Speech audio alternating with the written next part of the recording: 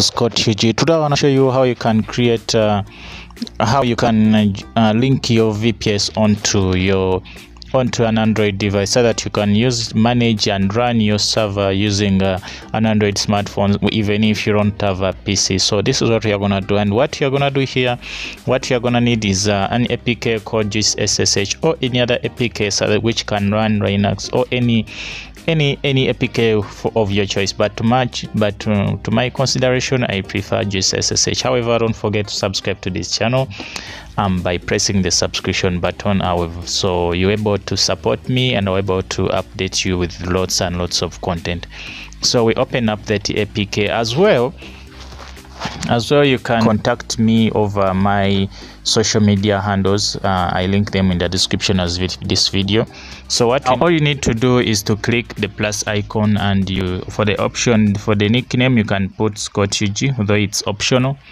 As well, you can put for the IP address, you go back to the email address they send you, because I created a video of how to create a free VPS in my previous video, so you go back and watch that and you'll be able to know what you're doing here. Now we create new identity. The nickname will be Scott UG. And then for the user, because you're a root user, that's why you enter root. Okay, and now we are done. Now all you need to do is to tap on the server so that it starts running. But for the password, for the root password, they send you that password in the email. It's there, so you just copy it and paste it there.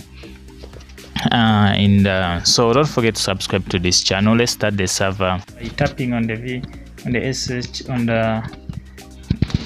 then you click accept. You let it run, then they'll ask for the password for root. Okay, you paste the password there. For root, they send you that password in the email, then you enter. After entering, wow, there we are, the VPS has started to run.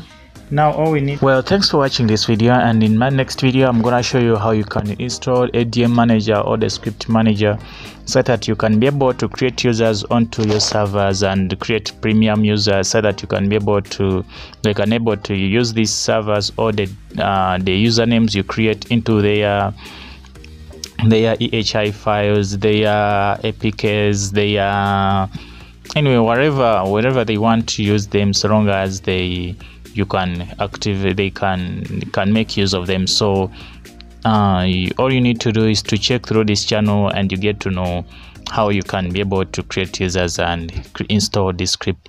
For now, thanks for watching. We meet in the next video. God bless.